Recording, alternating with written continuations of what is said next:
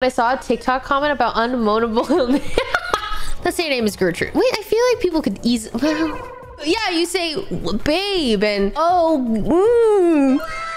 Imagine you're sleeping with someone and somebody gives you a thumbs up. I'm gonna do that next time I sleep with John. Tap him on the shoulder.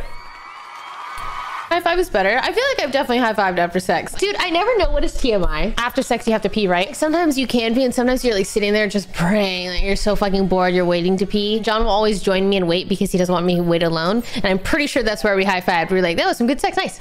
Everyone has sex, so it's okay, I guess. This is Twitch chat. You guys, everybody having, really? All of you? Really? Sorry. You'll find someone someday! Sex is... sex is great. I hope you guys have sex someday, sorry.